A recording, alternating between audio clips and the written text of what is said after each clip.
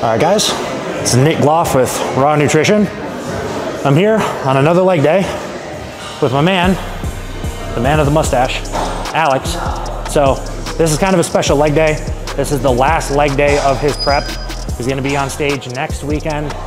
So as we go through the session, you're gonna notice that I make a lot of notes about what I'm doing differently than what he's doing. Major thing that you're going to take note of is that he's pretty much just walking through this and going through the motions. He's stopping way short of failure.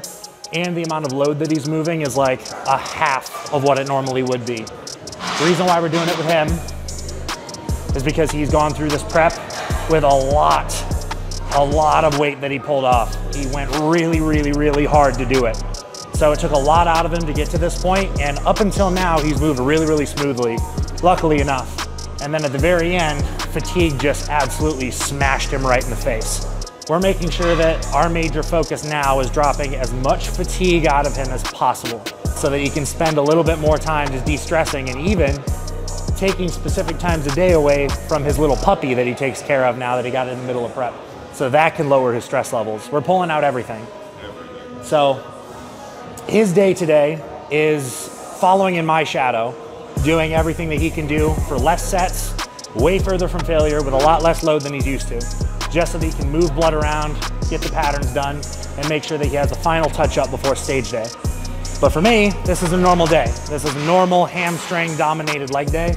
So as of this point, we're recording this intro for the second time, but we're all the way to stiff legs in the middle of the session, which is our major movement for the day. He's gonna be pretty much tapering it off to the finish after this.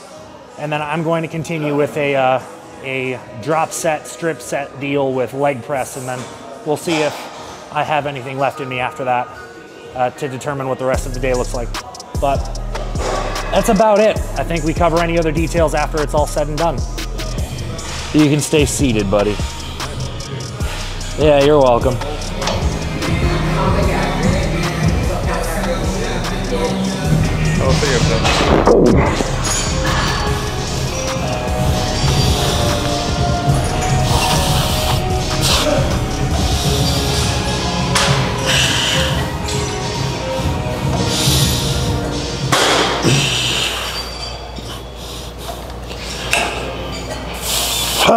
Come on.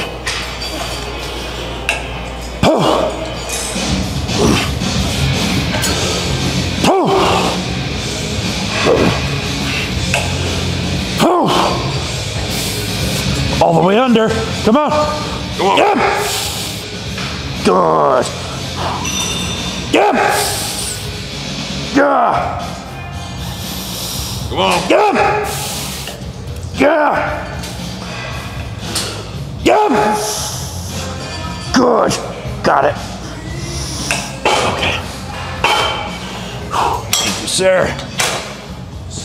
All right. Down there, huh?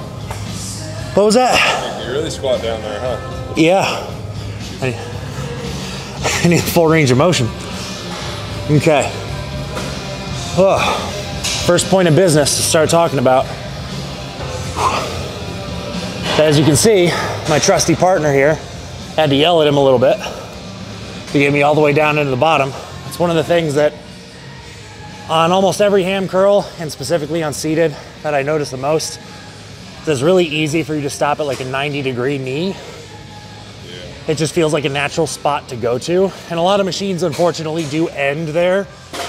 But when you have the opportunity to, with our trusty old Prime here, and a partner that can help you to actually get there once you start to fail, it really changes the game to actually be able to get there, because it's not often you do.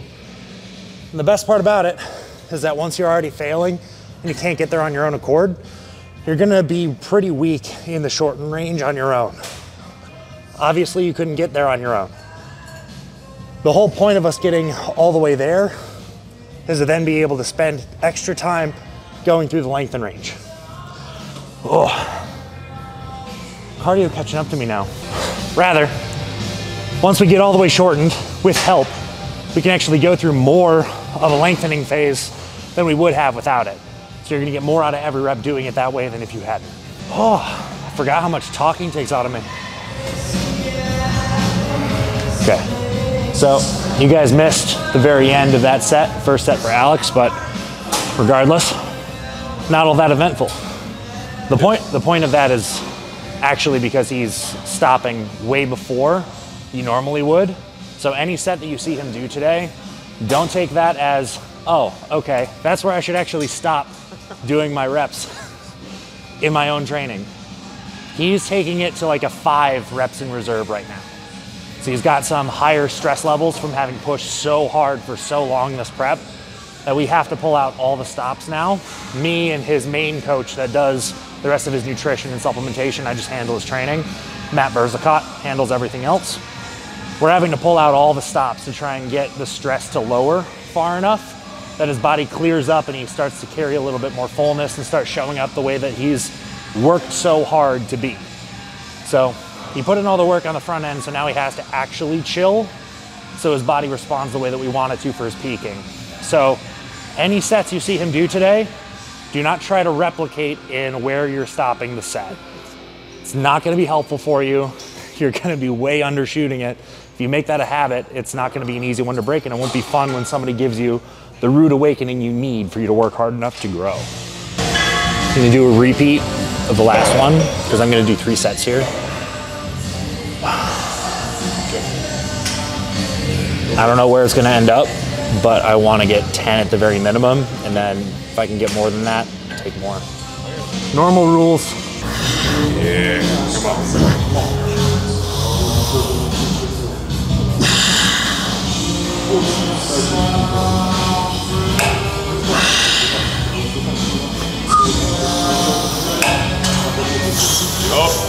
Oh. Here we go. Oh. Oh. Oh. Oh. Yep. Yeah. Yep. Oh. Yep.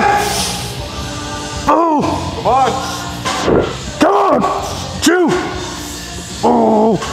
Finish. Yep. Ah. 1. Yep. Oh. Good.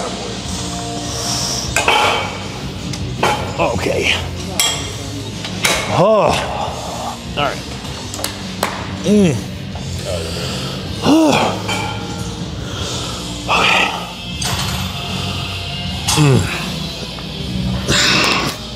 Your turn.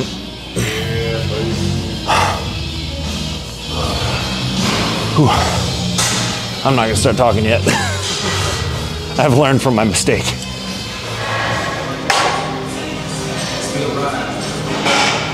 That's the one.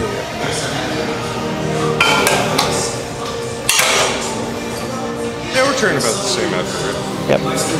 Yep. Exactly the same. Exactly. This could be a teaching moment. So you may notice on the sets that we've already done, both of us sit back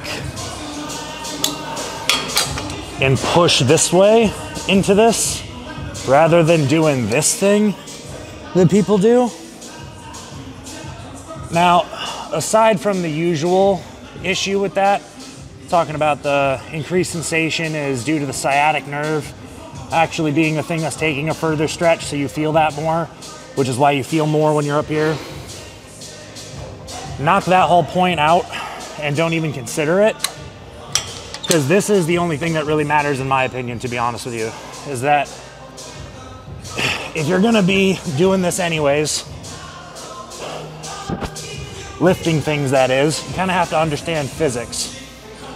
So seeing that this arm that moves, that's loaded, is trying to pull you up this way. When you get, go real light to make this easy. When you get this arm all the way down here, this is trying to move you this way, okay? So your body is going to get pulled in the direction that this is trying to move into. So for you to actually get anything out of this, if you're here, hunched over yourself, This is actually trying to pull you this way and around. Okay? So if you're doing this, it already wants to push you back here. You have to fight your way forward to stay in this position. You're not typically ever going to get your leg fully straight here anyway. Part of the purpose of doing a seated hamstring curl is to get into the length and range of the hamstring to begin with. So you have more sensation by sitting up here because you're more flexed at the hip, but you don't actually ever get your knees fully straight. So how does that really help your hams? It doesn't. Plus, if you're going here, this is trying to turn your whole body back. It's trying to pull you up and out of the seat. And if it's trying to pull you up and out of the seat, then the way that you actually create effective tension here and lock yourself in place so that you can exert the most amount of force through your hamstrings is by opposing the direction that the load is trying to move you into. This is trying to get you out of the seat. So if you don't push yourself into the seat, you're only helping the load pull you the direction that it's trying to get you to go.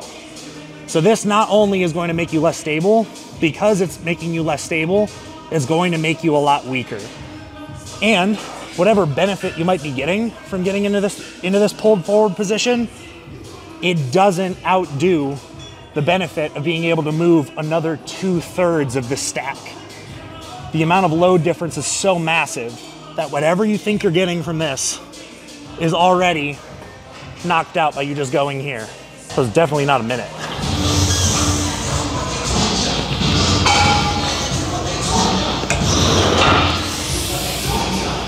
Come on. Yeah. Oh. Come on. Yep. Ooh. Yep. Yeah. Oh, one more. Yeah. Yeah. Good. Okay. All right. That one. All right. That's it for that. Adductor. Yep.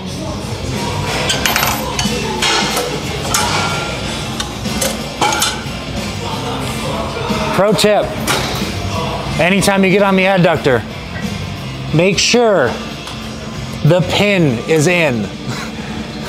Trust me, it may seem like it's not that important until you crush your fingers trying to do one of these. Pro tip will serve you well, I promise. I mean, every other tip doesn't matter if all of your fingers are gone.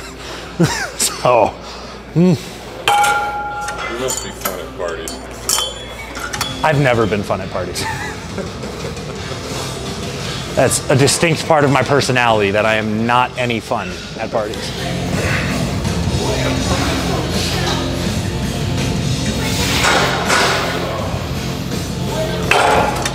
All right. You wanted to get another warm up before going, or you're going? I'm going. I'm good. Okay. Yeah. Go on ahead.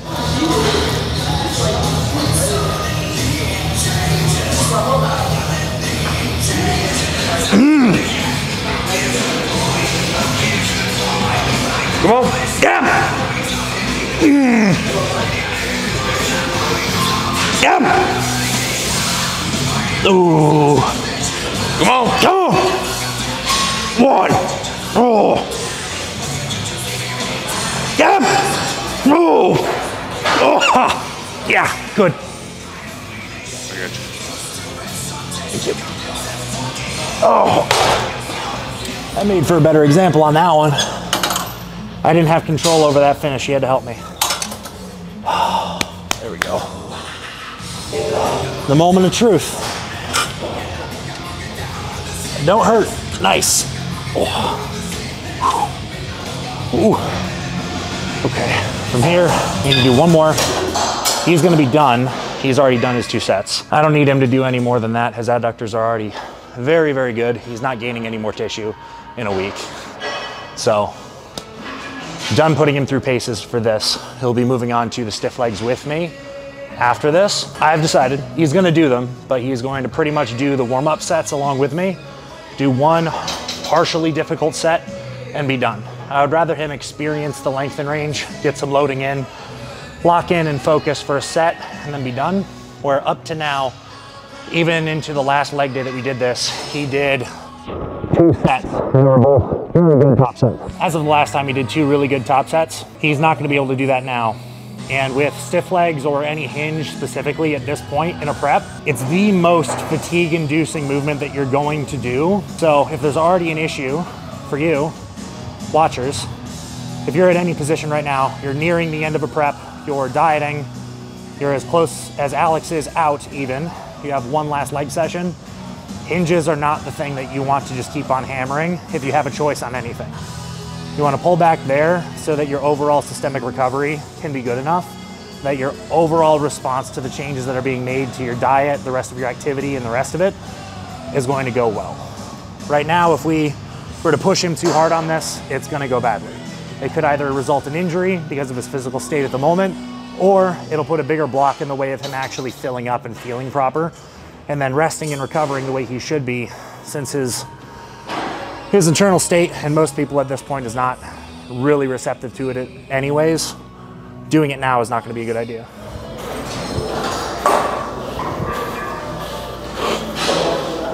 Let's grab a power bar. There.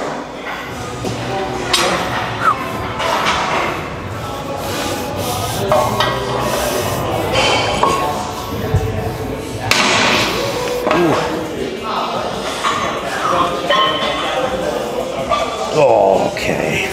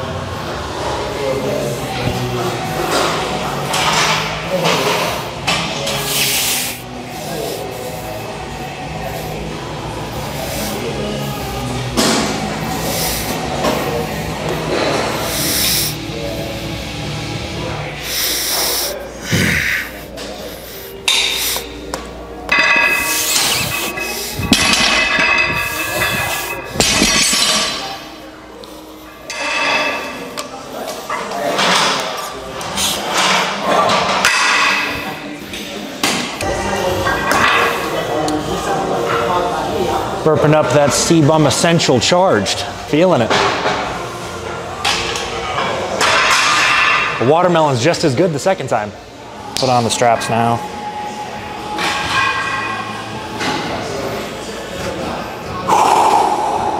Yes, sir. Let's go, buddy. Yeah, I'll take it. All right, let's take it for a ride. Let's go.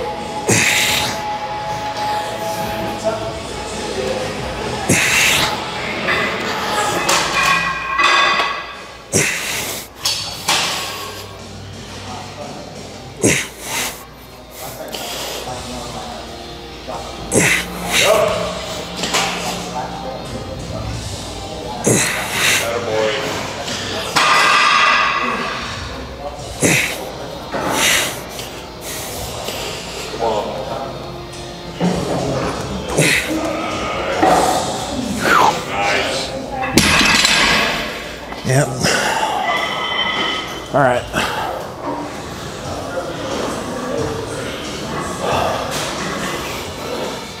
Put some respect on that shirt. That's right.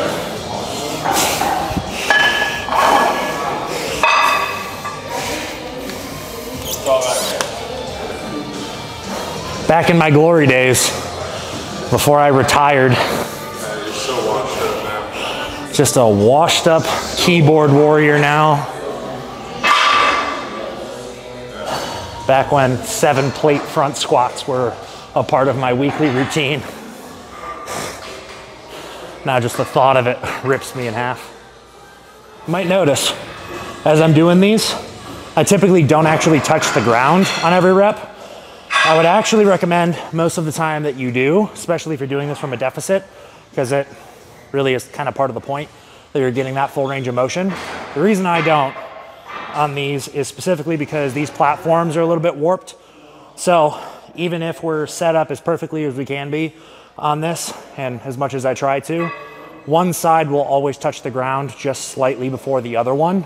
So to get around that, I try to dangle it just barely above the floor so that I can avoid having that, because every time that it touches and you're not prepared for it, it just knocks the bar out of your hand a little bit and turns it.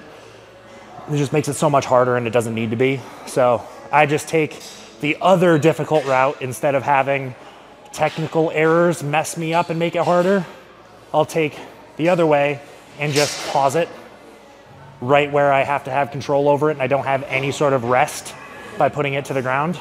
So you can choose your hard on these, I guess, but I'd say for those that are less experienced, that don't necessarily have the ability to make that decision easily or haven't thought about it yet, if you're always tapping one side of the ground first on every one of these hinges that you do, whether you're on a deficit or not,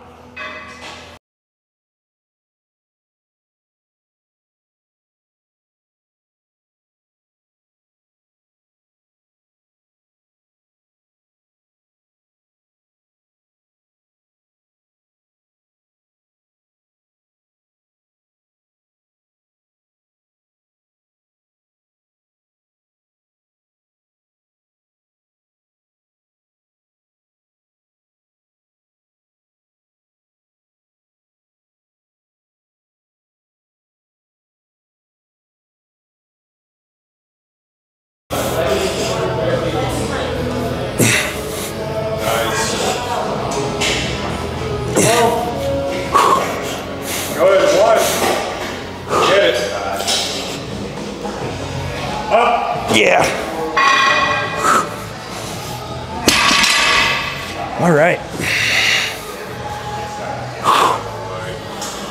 I'll take it. Whew.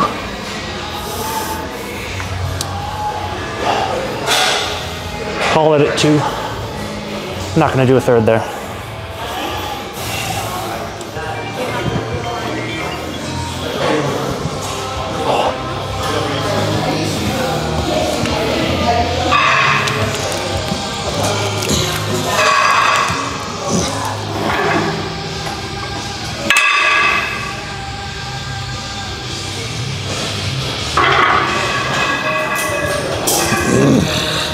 Ugh.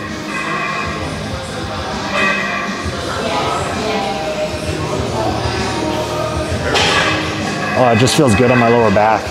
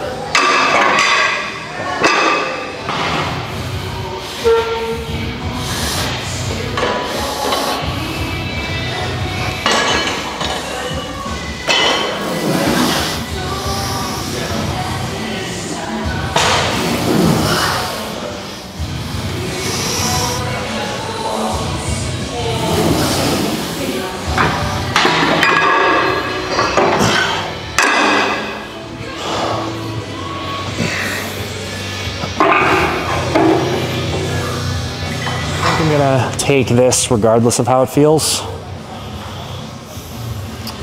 So it felt really easy in the bottom, which I would hope for. Kind of part of the reason why I use the bands in the first place is so I can make it a little easier in the very bottom in the stretch so I don't get overwhelmed by the loading there. I tend to get some headaches when I do movements like this where the bias is to reach my neck back and press my head back into a pad like a hack squat, a pendulum, a leg press. And especially it gets bad when there's much more loading on me, felt loading at least, in the very bottom position, where I'm trying to create as much tightness as possible.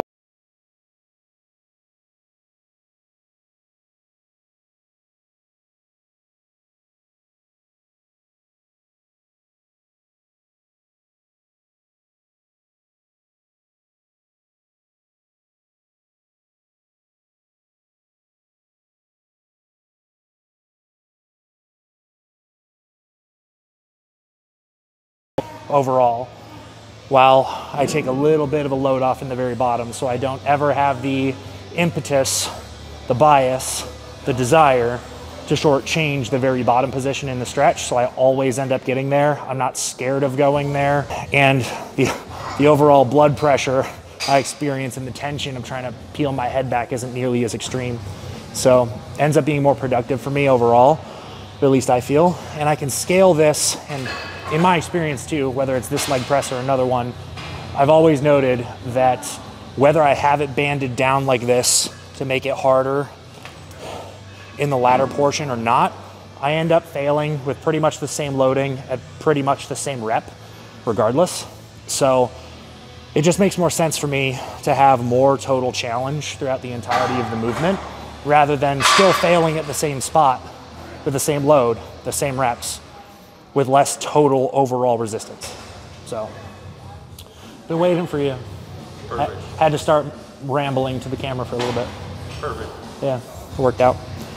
Okay, I'm gonna need you to make sure that I don't die. 2. Come on.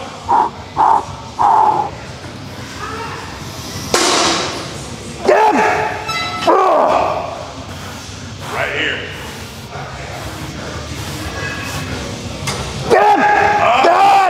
God! Oh, okay. All right. Made you work? I made you work? Okay, all right. That's how I know I didn't bitch out. I made him work to lift it up. Something like that.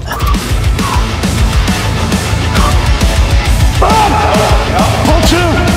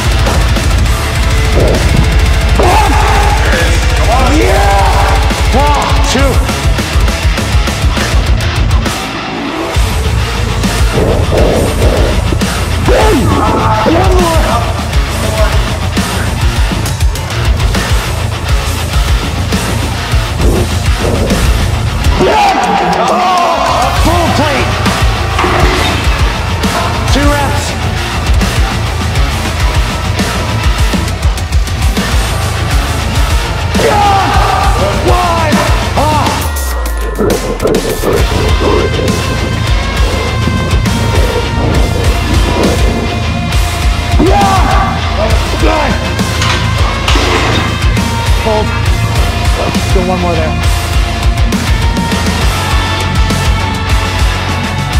Yeah! Again!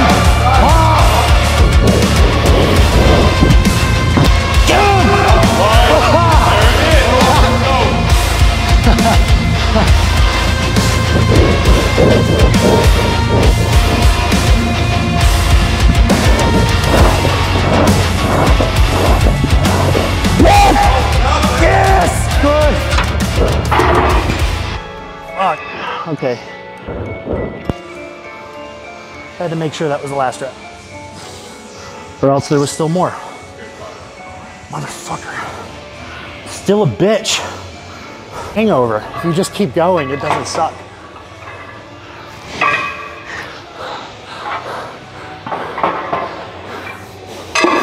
So once you decide it's over, then it starts to suck. Yeah.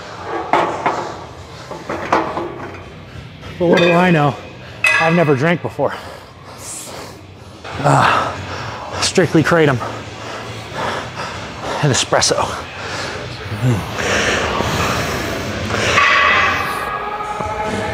All right. So I just got finished with that leg press set. I don't know how long it was, but it wasn't long enough. Next time it'll have to be a little bit better. But every time I've done that, it's gotten a little bit better. So my endurance in the set has improved, but I've just only started getting used to using this leg press specifically. I've never really used this one. This is my first run at it. So I'm getting used to how it feels, and especially how I can handle it when it gets really heavy, which every time I've done it, it's felt a little bit easier to do. So as I keep going and I have this strip set in there as part of the regular programming on this day, I'm gonna keep on working on trying to maintain higher loading through more total strip sets rather than dropping it as low, because what I find happens is that I get really fatigued and it feels like the heaviest thing in the world, but then as soon as I stop pulling the strip sets and I try to do a repeat set and I have a little bit longer of a rest period, it feels like it's renewed again, which if I can do it a little bit heavier from the start, I don't think that's gonna happen. I think I'm just gonna end up hitting a brick wall that just won't budge at some point. And the higher the loading I go with towards the end, I think the more definite that line is gonna be. So that's gonna be the long-term goal on this. I'm pretty spent. Alex just did a single set on the prime leg press rather than this. So he hasn't put this Arsenal leg press into the rotation. So we've just kept him on the Old Faithful that he's been using for a good long time now. We're not changing that up until after prep is over. So, and even then he does really like using the prime. So he may not even have to do that until he's past the loading potential that he can use on this. But now I'm gonna move on and get some hamstring curls in. I don't believe my quads have anything more in them for leg extensions, so I'm not gonna try that just yet. I don't plan on that actually working. Alex is gonna do some hamstring curls and possibly single leg extension if he can do it. Then we'll move on and be done.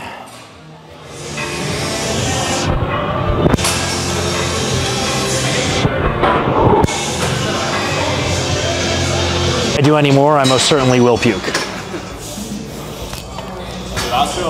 Huh? Yeah.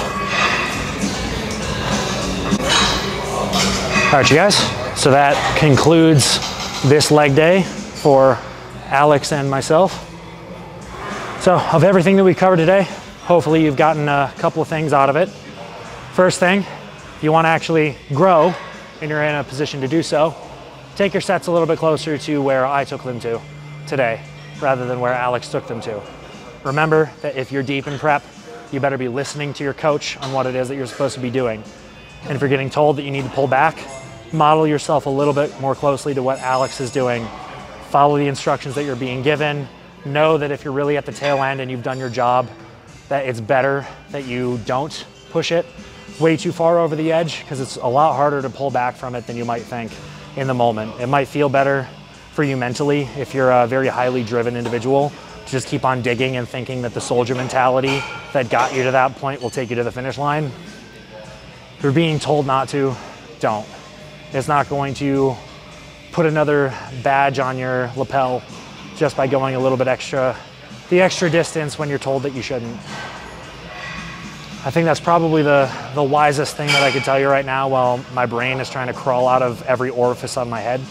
So I think that concludes it. So this is Nick Goff and Mr. Mustache out.